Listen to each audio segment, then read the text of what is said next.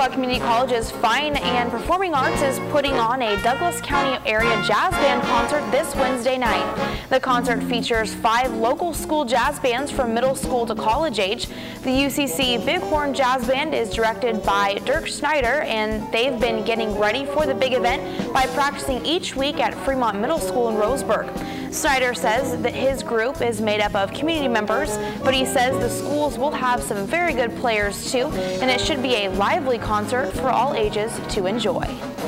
The Bighorn Band is the Umpqua Community College Jazz Band. It's an exciting, high-energy band, and the bands that are opening are from Fremont Junior High and Joe Lane Junior High, and from South Umpqua High School and from Winston High School. These bands are all great programs, jazz programs. They're all sounding really good. It's going to be an exciting concert, and we're looking forward to it.